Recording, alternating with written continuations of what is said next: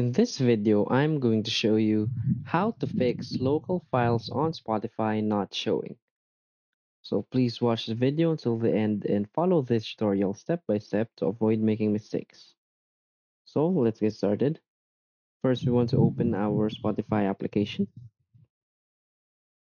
And now we want to go to our library.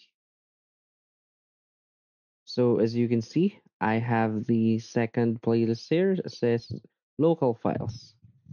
If in your case you can't see this local files folder on your Spotify library, what we can do is go close this Spotify app and go to our Play Store or App Store and make sure that our Spotify is up to date. So you want to make sure that there is no update button here and make sure that your Spotify is up to date. After you have updated your Spotify application, you want to open it again. And from here, we want to tap on our profile icon in the upper left side of the screen and select Settings and Privacy. From here, we want to scroll at the very bottom and find this local file section. Make sure that this Show Audio Files from this device is enabled.